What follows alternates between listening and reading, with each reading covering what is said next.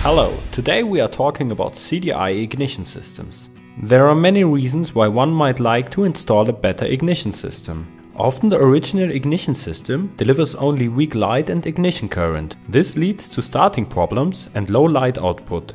Digital CDI ignitions have a variable ignition point. This means that they reset the ignition point in relation to RPM. This causes more torque at a lower RPM, as well as a cleaner and colder combustion at a higher RPM. In addition, the system delivers 90 watt and 12 volt lighting current.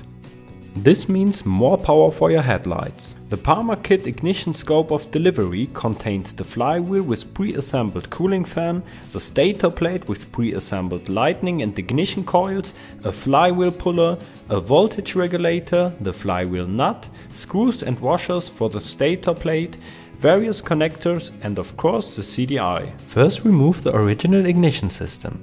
Loosen the 5 screws that fasten the flywheel cover and remove them. Open the junction box and undo the connection to the wiring loom or the electronic unit.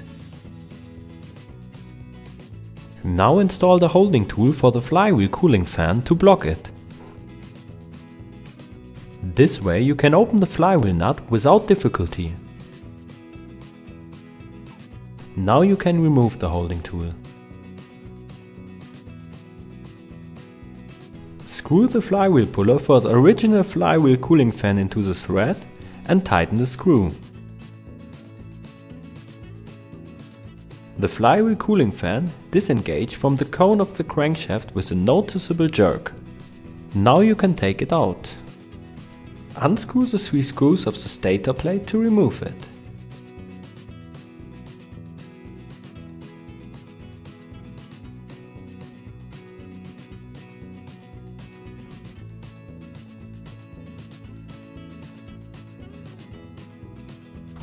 Lead the PARMAKIT wiring harness through the crankcase to the junction box.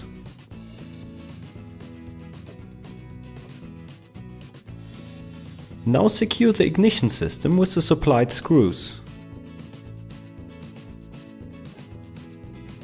Attach the flywheel. Take care that the woodruff key sits in the groove of the crankshaft and the flywheel. Now secure the flywheel using the supplied nut.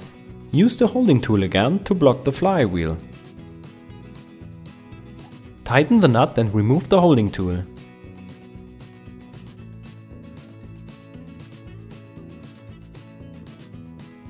Finally install the flywheel cooling fan cover using the 5 original screws.